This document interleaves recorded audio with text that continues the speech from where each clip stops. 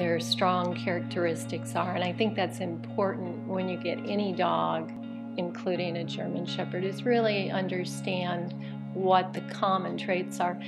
Val is a little bit, I think he's exceptional, maybe because he's my granddogger.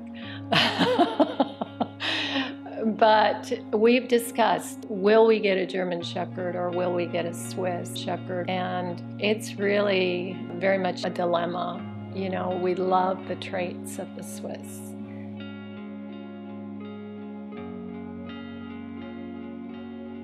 Seeing the grandchildren react to Valentine the way they did, the way Danielle and Rachel did when they were young, and that makes me quite happy.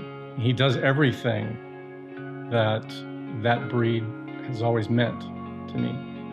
And I think that's one thing that the girls learned as they were growing up in a household with German Shepherds, is that if this dog, if Nikki or one of the other German Shepherds that we had reacted adversely to a situation, that they should probably pay attention. That this dog wasn't being aggressive or tense for absolutely no reason at all. I think that's probably the common misconception is that there's some sort of hidden psychology, although you can never really tell what an animal is thinking, but that there's something that there's a mystery. No, there's a reason, I think.